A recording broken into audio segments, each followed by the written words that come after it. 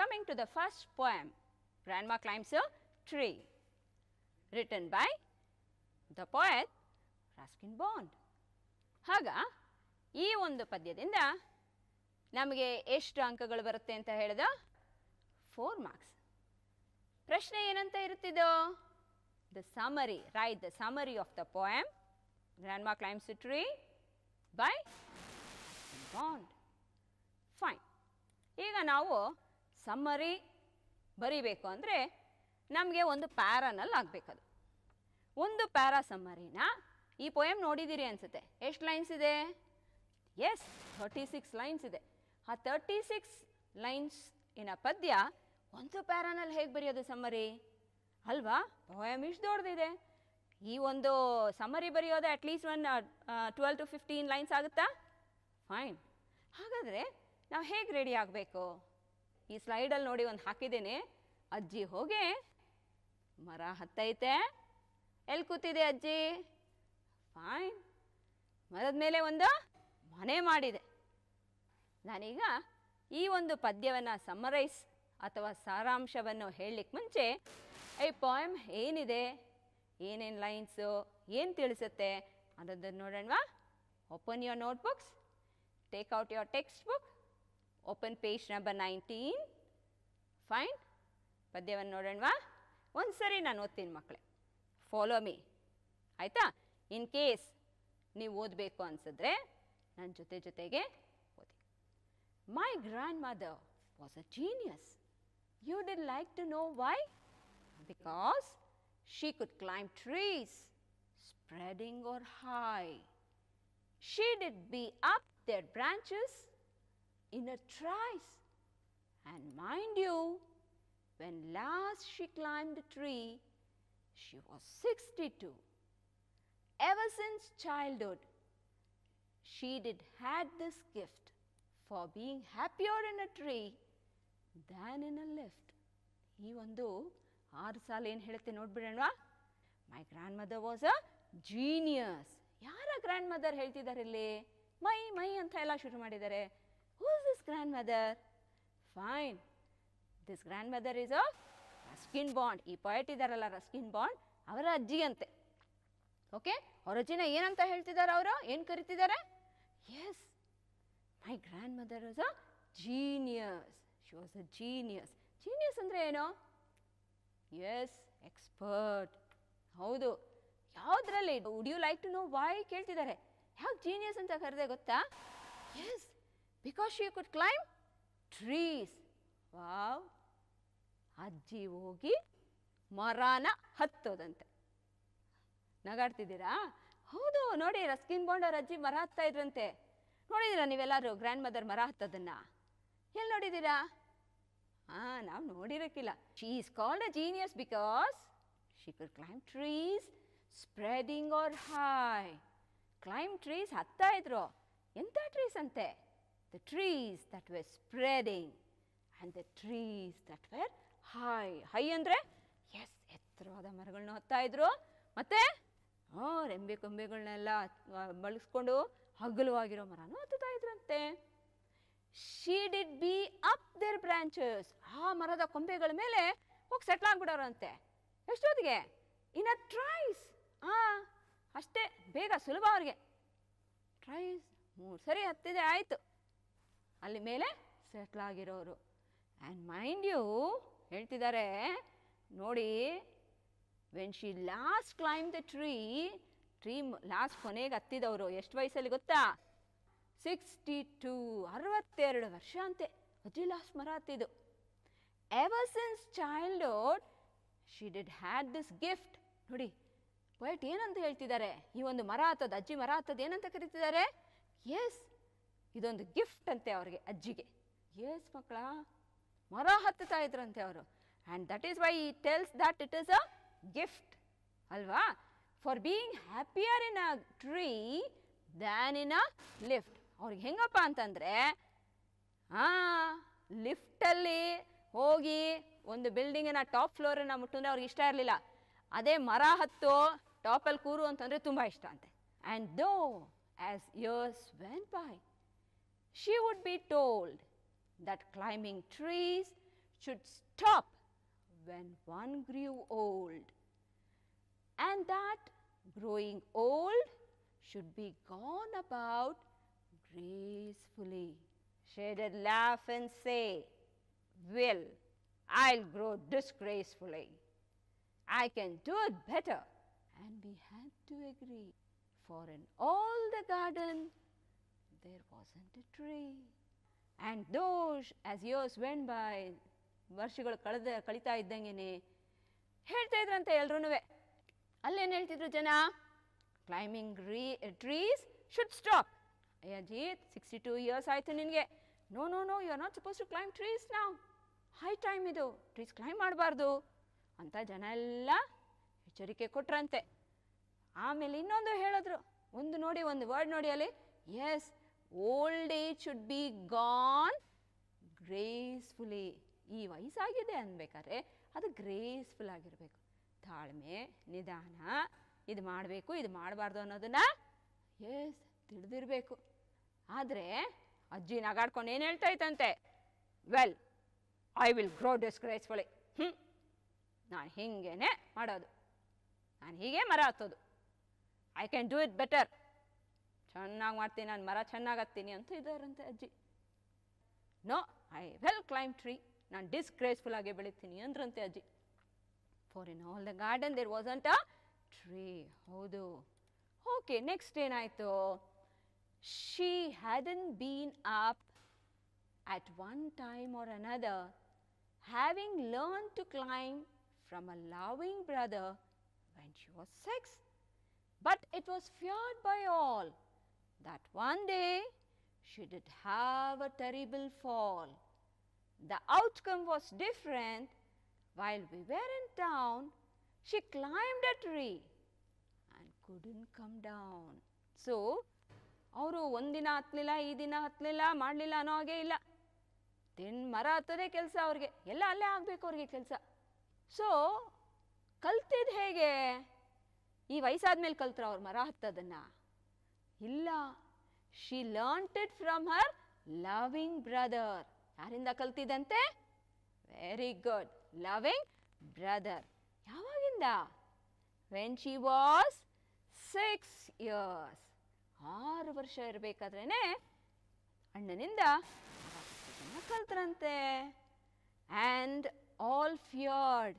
ಈಗ ಅವಾಗೇನೋ ಚಿಕ್ಕವರು ಕಲ್ತರು, ಹತ್ತಿದ್ರು, ಇಳಿದ್ರು, ಓಕೆ.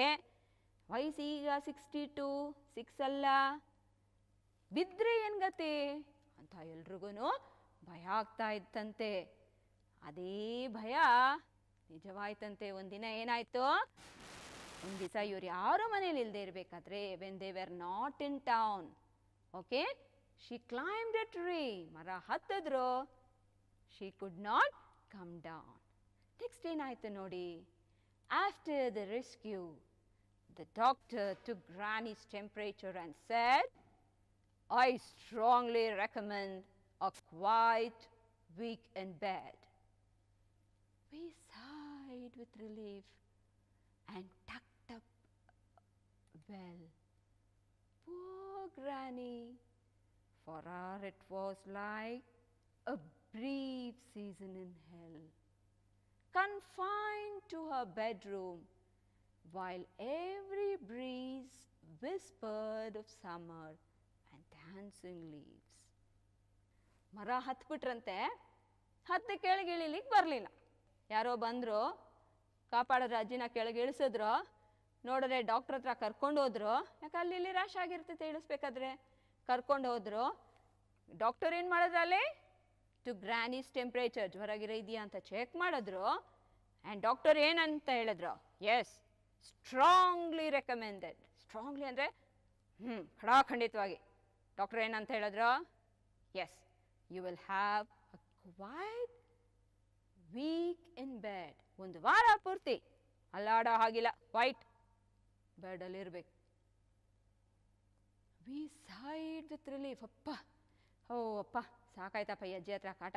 ಇವಾಗ ಅಟ್ಲೀಸ್ಟ್ ಒಂದು ವಾರ ಅಜ್ಜಿ ತಣ್ಣಗೆ ಬೆಡ್ಡಲ್ಲಿ ಮಲಗಿರ್ತಾರೆ ಅಂದ್ಕೊಂಡು ಎಲ್ಲರೂ ನಿಟ್ಟುಸಿರ್ಬಿಟ್ರು. Relief.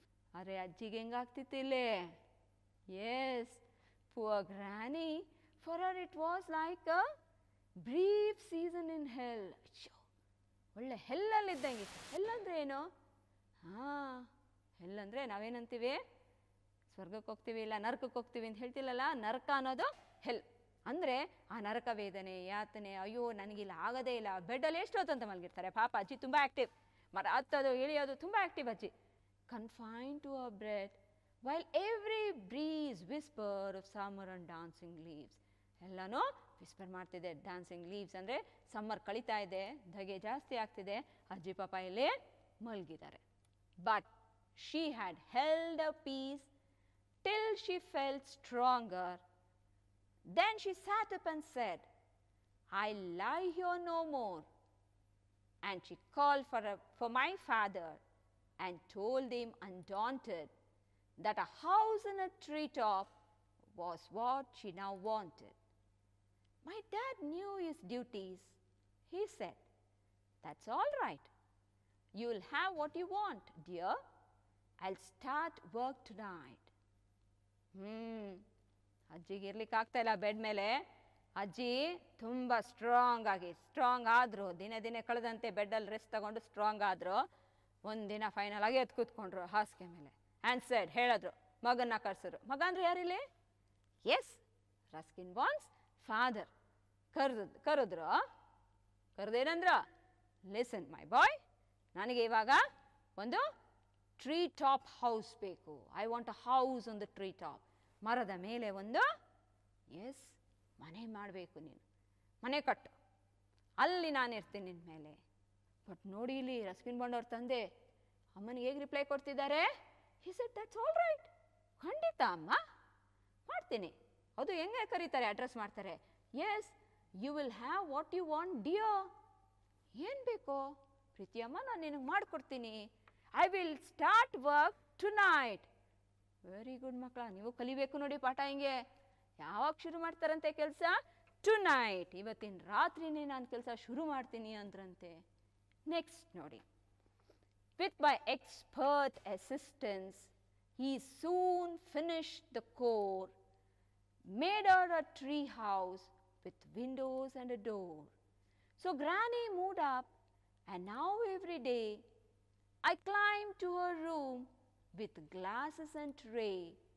She sits there in state and drinks sherry with me, upholding her right to reside in a tree. ನೋಡಿದ್ರ ಮಕ್ಕಳೇ? ಎಸ್, ತಂದೆ ಓವರ್ನೈಟ್ ಕೆಲಸ ಶುರು ಮಾಡೇ ಬಿಟ್ರು. ಹೇಳಿದ್ದೆ ತಡ, ಶುರು ಮಾಡಿದ್ರು. ಯಾರ ಸಹಾಯನ ಪಡ್ಕೊಂಡ್ರ? ಫೈನ್, ರಸ್ಕಿನ್ ಬಾಂಡ್ ಮೈ ಎಕ್ಸ್ಪರ್ಟ್ ಅಸಿಸ್ಟೆನ್ಸ್ ಅಂತ ಹೇಳುತ್ತೆ ನೋಡಿ ಫಸ್ಟ್ ಸಾಲ್. ಎಸ್, ಅವರ ಒಂದು ಸಹಾಯದಿಂದ ಅವ್ರಿಗೇನು ಕೆಲಸ ವಹಿಸಿದ್ರು, ಐ ಫಿನಿಶ್ಡ್ ದ ಕೋರ್, ತನಗೇನು ಕೆಲಸ ವಹಿಸಿದ್ರು ಅದನ್ನು ಸಂಪೂರ್ಣ ಮಾಡಿದ್ರು. ಏನು ಕೆಲಸ? Fine, building a tree house. ಅದಕ್ಕೆ ಏನೇನಿತ್ತಂತೆ? ಹಾಂ, ಮನೆ ಅಂದರೆ ಏನೇನಿರಬೇಕು? ಬಾಗಿಲಿರಬೇಕು, ಕಿಟಕಿಗಳಿರಬೇಕು, ಹೌದಾ? ಗೋಡೆಗಳು ಖಂಡಿತ ಇರುತ್ತೆ. ಎಸ್, ಇದೇ ರೀತಿ ಒಂದು ವುಡನ್ ಹೌಸನ್ನು ಟ್ರೀ ಟಾಪ್ ಮೇಲೆ ಕಟ್ಕೊಟ್ರಂತೆ. So ಗ್ರಾನಿ mood up. ಗ್ರಾನಿ ಏನು ಮಾಡಿದ್ರು? ಫೈನ್, ಮರ ಹತ್ತಿದ್ರು, ಸೆಟ್ಲ್ ಆಗ್ಬಿಟ್ರು ಮರದ ಮೇಲೆ, ಅಲ್ಲಿ tree ಹೌಸಲ್ಲಿ. And now every day, ಇವತ್ತೇನು ಮಾಡ್ತಾರಂತೆ ದಿನ ಅವರು? I claim to her room with glasses and tray. ಪಾಪ, ಐ ಅಂದರೆ ಯಾರಿಲ್ಲೇ? Fine, Ruskin bond. ದಿನ ಮರ ಹತ್ತುತ್ತಾರಂತೆ ಅವರು. I claim to her room. ನೋಡಿ, ಮರ ಹತ್ತುತ್ತಾರಂತೆ, ಅಲ್ಲಿ ರೂಮ್ಗೆ ಹೋಗ್ತಾರಂತೆ, ಟ್ರೀ ಹೌಸ್ಗೆ ಹೋಗಿ. ಹಾಂ, ಏನು ತೊಗೊಂಡೋಗಿರ್ತಾರೆ ಕೈಯಲ್ಲಿ? Glasses and tray. ಏನಿರ್ತಾ ಇತ್ತು ಅದರಲ್ಲಿ? ಫೈನ್, ಅಜ್ಜಿಗೆ ಬೇಕಾಗಿರೋ ತಿಂಡಿ ತಿನಿಸುಗಳಿರ್ತಿತ್ತು. ಅದ್ರ ಜೊತೆಗೆ she would have a Cherie with me. Okay, that was a fruit juice. ಶೆರಿನ S share ಮಾಡ್ಕೊತಾ ಇದ್ರು. Up holding a right to reside in a tree.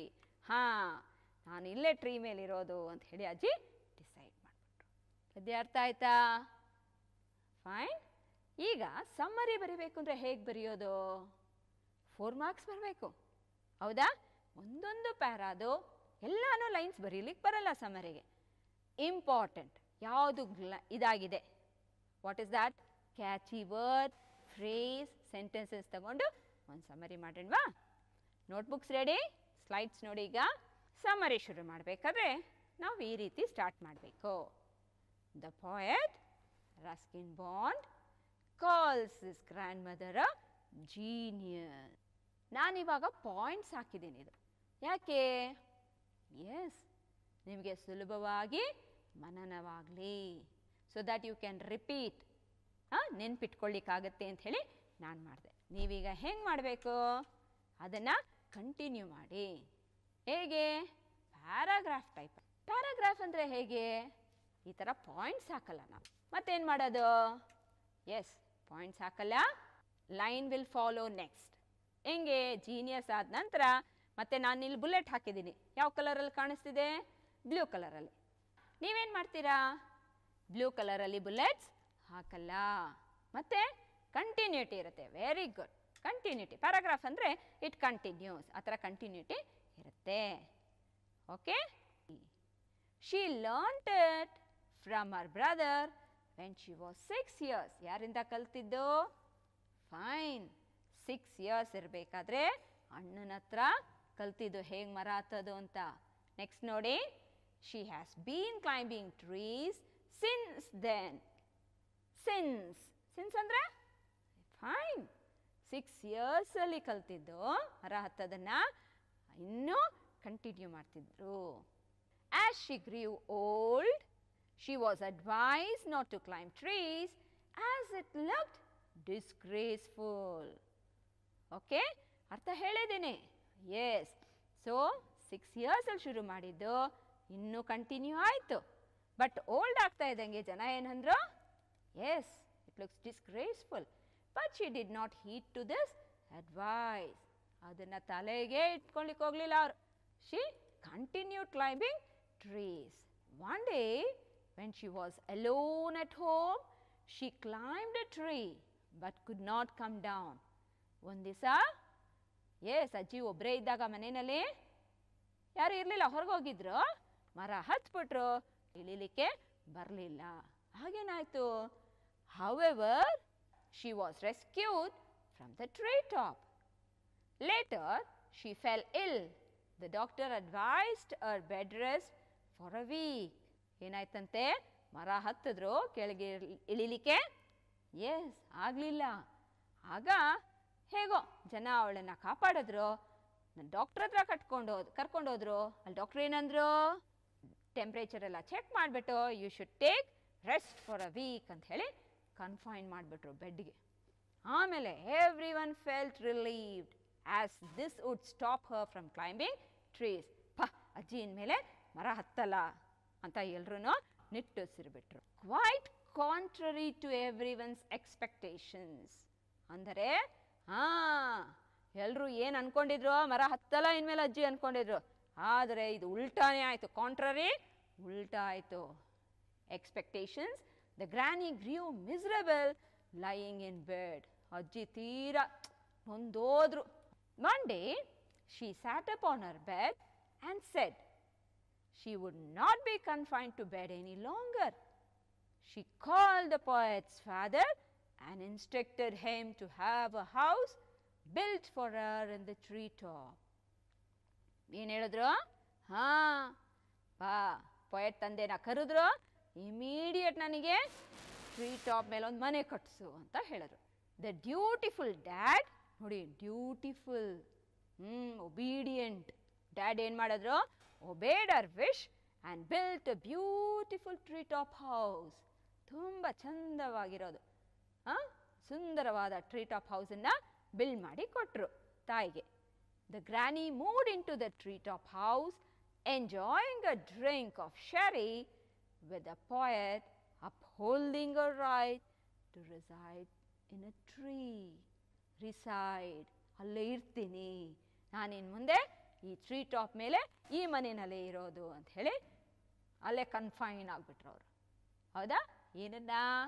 S, drinking a glass of ಶೆರಿ. ಯಾರ ಜೊತೆಗೆ? With a poet Ruskin bond. ಅರ್ಥ ಆಯ್ತಲ್ಲ ಮಕ್ಕಳೇ? Fine. ಹಾಗಾದರೆ ನಿಮಗೆ ಈ ಒಂದು ಪದ್ಯದಿಂದ 4 ಮಾರ್ಕಿನ ಪ್ರಶ್ನೆ ಬರುತ್ತೆ. Briefly summarise the poem grandma ಕ್ಲೈಂಬ್ಸ್ a tree. Grandmother is called a genius, according to Ruskin Bond. Explain why. ಪ್ರಶ್ನೆ ಈ ರೀತಿಯಾಗಿ ಬರಬಹುದು. ಗ್ರ್ಯಾಂಡ್ಮಾ ಕ್ಲೈಮ್ಸ್ ಎ ಟ್ರೀ ಸಮ್ಮರಿನ ಪೂರಾ ಸಮ್ಮರಿನ ಬರೀರಿ. ಎಲ್ಲೆಲ್ಲಿ ವಾಕ್ಯ ಬಿಟ್ಟೋಗಿದೆ, ಎಲ್ಲೆಲ್ಲಿ ಚೇಂಜಸ್ ಆಗಬೇಕು ಅನ್ನೋದನ್ನು ಮತ್ತೆ ರೀರೈಟ್ ಮಾಡಿ. ಫೈನ್. ಈ ರೀತಿ ನಾವು ಕಂಟಿನ್ಯೂಸ್ ಅಭ್ಯಾಸ ಮಾಡ್ತಾ ಇದ್ರೆ S we never tend to forget. Best of luck ಮಕ್ಕಳೇ.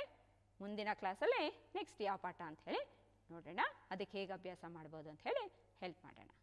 ಫೈನ್. Thank you all.